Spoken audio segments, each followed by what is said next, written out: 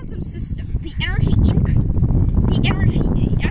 increases, the jittering, also the amount of jittering of the quantum particles, so to speak, also increases. It's how fast it increases depends on the temperature. If it somehow gets more early, then if you add more energy, that means it has negative Kelvin temperature, which means that, well, okay, that's a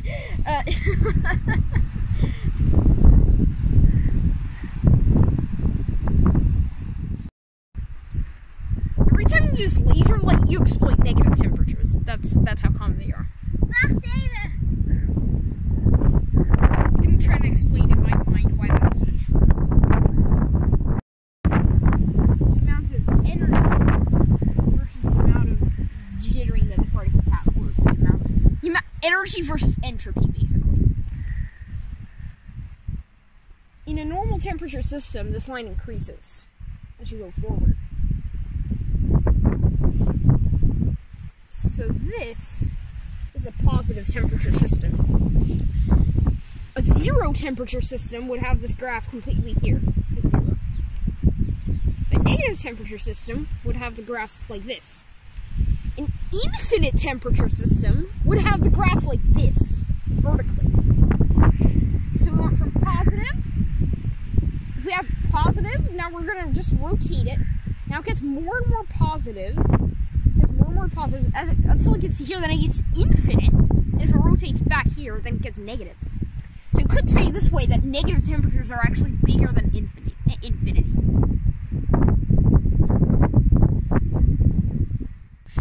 So laser light actually has a negative temperature, or maybe an infinite temperature, depending on your viewpoint. So you have this stick, but if you think about it, it's just a line segment. It's one-dimensional. It's infinitely thin.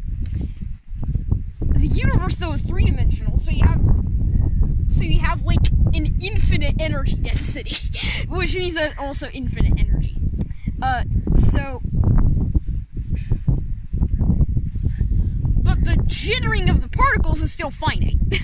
So if you think about it, the laser then, because it has infinite energy, but a finite speed of jittering. So it has undefined temperature.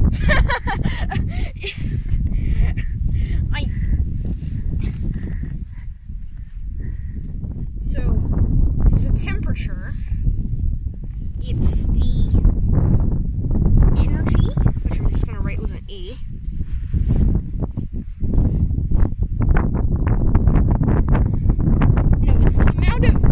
Jittering, which is, I'm going to say, entropy, S divided by E. This is the temperature. Entropy divided by energy. Yeah.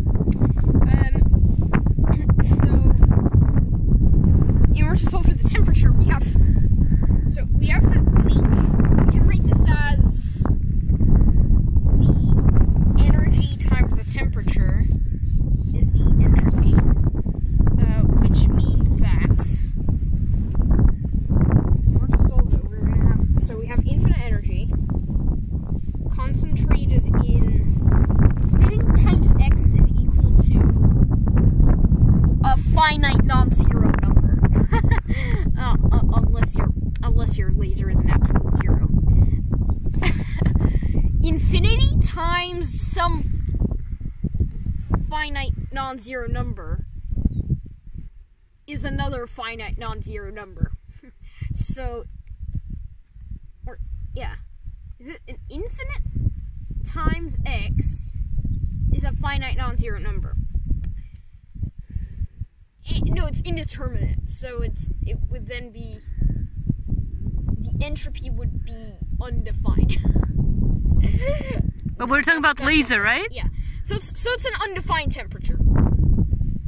That's it.